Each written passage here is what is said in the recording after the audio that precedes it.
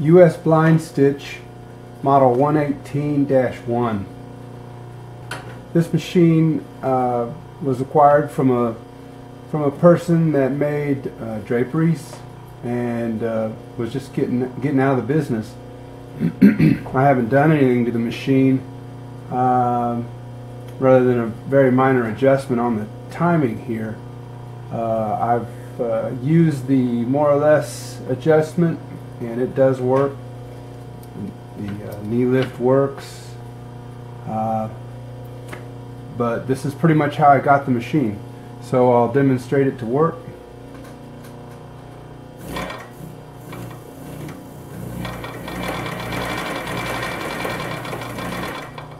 Instead of turning the wheel towards the user, you push it away.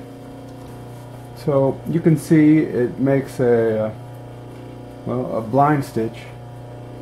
So I've got it adjusted now. You probably can't see this on camera. I can just barely see it with the naked eye.